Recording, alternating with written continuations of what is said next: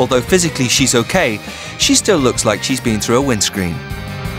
You can actually see that the right eye is peeled now. So it's really separated. So you will have exactly the same here fairly shortly. Yes. Okay. And it's the skin, as you can see, is quite smooth, isn't it? Yeah. Considering that it was really quite. But Surgeon Jan hasn't finished with her yet. So make yourself comfortable on the sofa. Botox will reduce the crow's feet around Sue's eyes. A big enough dose of this stuff can kill.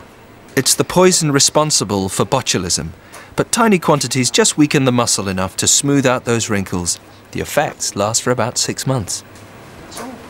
Wasn't that painful, was it? Can't believe how quick that was. For the past week, Sue's had screws and staples in her head holding the flesh in place. Now they've done their work, they can come out and magically the flesh stays where it used to be when you were sweet 16. Sounds a lot worse.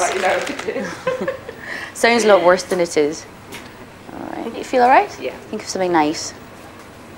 Not too bad? You alright? No, it's fine. It just feels weird. Okay, well that's one away. Oh, is it already? Alright, not too bad? No. And again, you feel better with these out tonight. This one's a bit of a tricky one. Yeah.